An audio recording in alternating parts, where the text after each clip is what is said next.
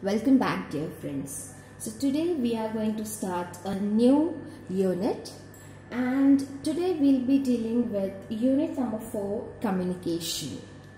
In this chapter we'll be studying about communication meaning, types of communications, characteristics of communication, then effective communication. Within effective communication we'll be learning about the verbal and non-verbal, and then classroom communication, group communication, and etc. Also we'll be learning about the barriers to the effective communication, and then mass media and the society. We'll be learning all these things under this unit, communication. So let's begin with today's class. The word communication is derived from the Latin word communique or communicatio and the French word communication. The meaning of all these three words is to share. In short, communication is the interaction between the sender and the receiver. So this is a process which involves thus a set of things. That is like, first there is a sender who sends the message, and that message is mediated through a medium, and this is channelized. This is received by the receiver, and then we get a response by the receiver, and then the receiver gives the feedback. This is the process of communication. The sender sends a message through a medium or a channel. The receiver receives it and he responds to it and gives the feedback to the sender. So this process is a circular in motion, because when the sender sends the message and again the receiver gives the feedback, again he becomes the sender and he becomes the receiver. When again he understands and he gives feedback, again he becomes the sender and he becomes the receiver. So this process is cyclic in nature.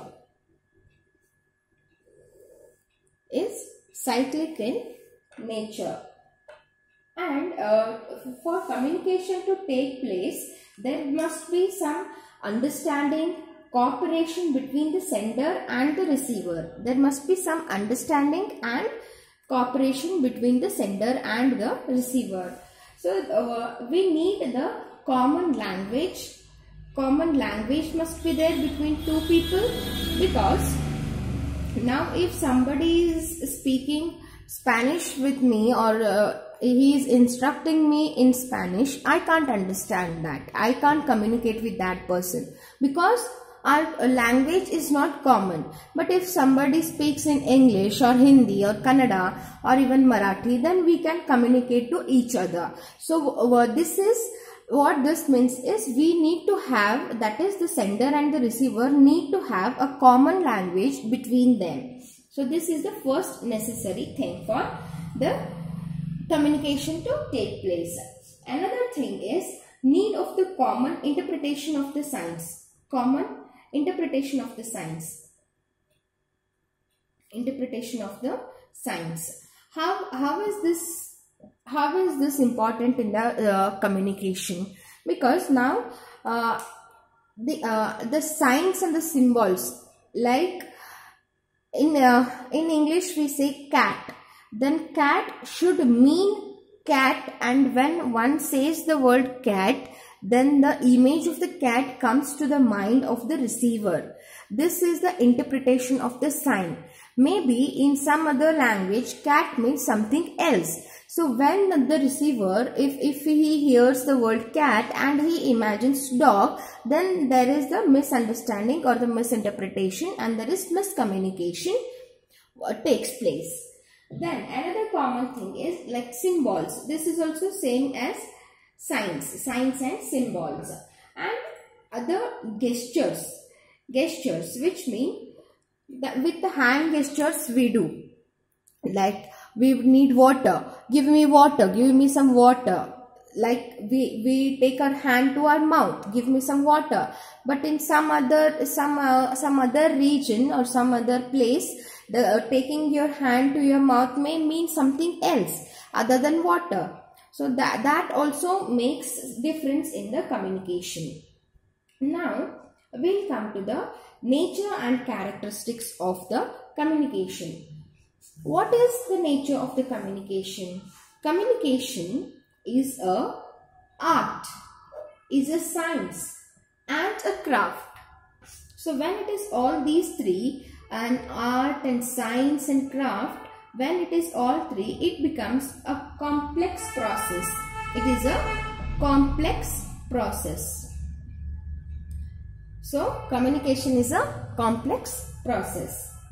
Then this communication is learnable, because whoever can learn this with some efforts. It is not like that we can't have communication and it is not learnable. It's not like that. Communication is possible and it is learnable with some experts, advisors, and with own hard work and dedication towards learning the communication. And this communication is not a static process. It's a dynamic process. It's a dynamic process. Dynamic process is it keeps on changing. So in the earlier days, the language or the communication was a little different. Nowadays, with the new gadgets and everything, now the communication has been changing gradually, and our future generation will also have a different type of communication.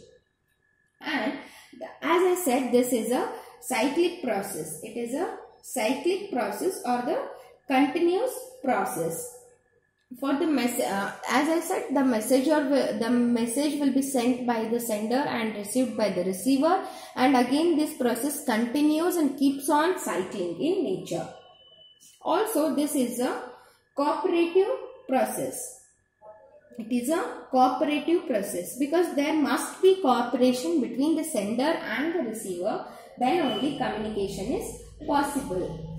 Then this communication is the way to convey the ideas. Also, it is the way where the listener listens to the ideas and he has to interpret those ideas. And it is also to the listener and to the speaker to understand each other, and make a good communication between themselves. And there is a flow of ideas in communication. Flow of ideas is there and information is there in the communication. This is the nature of the communication. Communication may be oral or written or even some gestures. Then this communication may be formal or informal. So there are many other natures also. We'll learn it one by one in the future lessons or in the future sessions, wherein we'll be learning about the functions and other things of the communication. We'll learn all this one by one and how these are useful. Also, this is the one more nature is that this is the purposive activity. Purposive activity.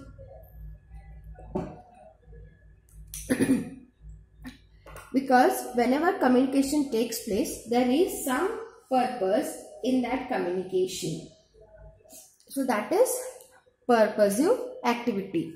So I think today so much is enough for the class, and in the further classes we will be learning more useful things for us. And next Sunday all of you are going to write your KCET exams. So all the best for your KCET exams for all the aspirants who are willing to write. Thank you.